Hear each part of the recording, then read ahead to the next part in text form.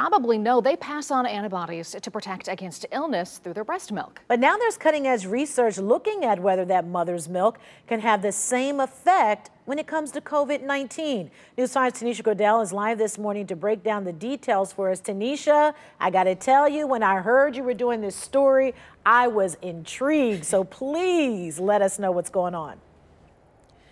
I mean, Danita, you know, they call it liquid gold for a reason. And, you know, every mom who has breastfed or is currently breastfeeding knows every drop counts. So now researchers are putting in work trying to figure out if it can be used for more than just nourishing a child.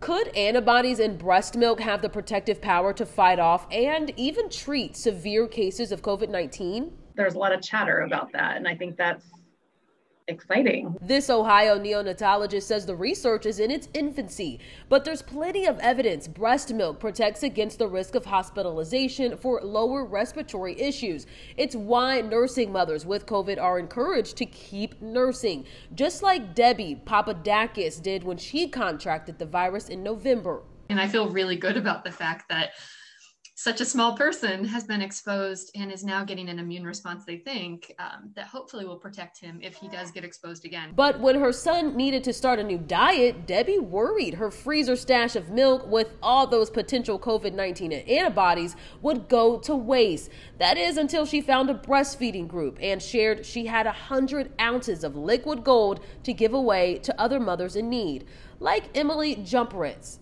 I just wanted to give him a head start because at this point, I was not making any more milk.